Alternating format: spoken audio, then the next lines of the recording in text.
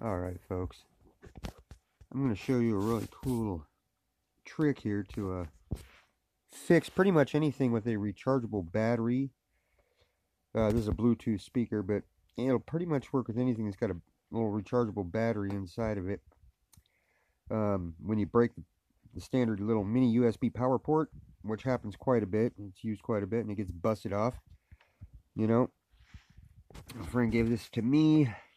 They did not own a screwdriver, but they tried to attempt to get to the broken power port here, and of course they didn't own a soldering gun or anything.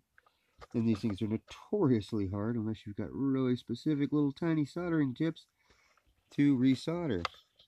But what's not hard is doing this cool little trick.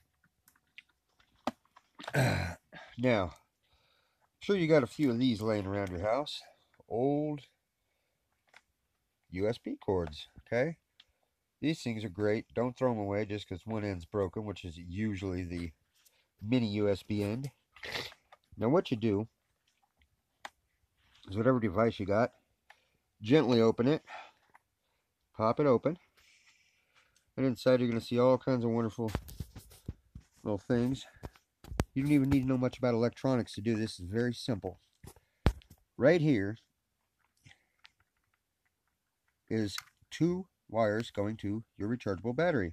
Okay, your battery pack. It even says, if you look really close, BATT. See that right there? It says BAT. Okay? So I zoom in to get that BAT. Battery. It's got a red and a black.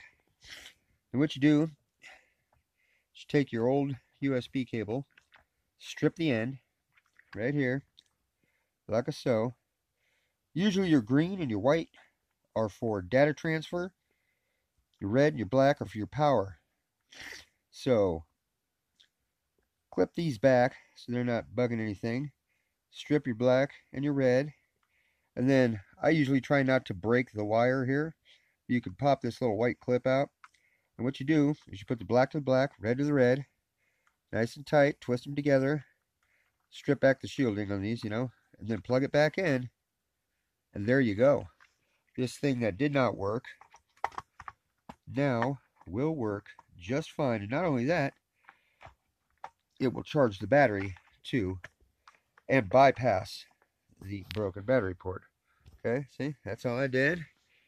And we're going to take our little regular wall outlet here, plug that in, and let's see here, plug that in. Okay, we got it plugged in, and here we go. Now let's see, and hit the power button here, and what do you know? Hey, we've got power. Yep. And if you let it sit for a little while, it'll actually charge the device too. That way you don't need to be an expert in electronics or trying to attempt to solder one of these little mini USB female plugs back on there, because, well, most people can't, but I bet most of you guys could strip a couple of wires down and do that. So just remember, gently open your device, find where the 2 wires are going into the rechargeable battery pack. Try to strip the shielding without breaking the wire, preferably. Twist it, put a little tape on there, boom, boom, you're good to go. Okay? It's a good little hack. Save you a lot of hassle when you break these things. Alright. Hope this helps you guys. And I'll see you later.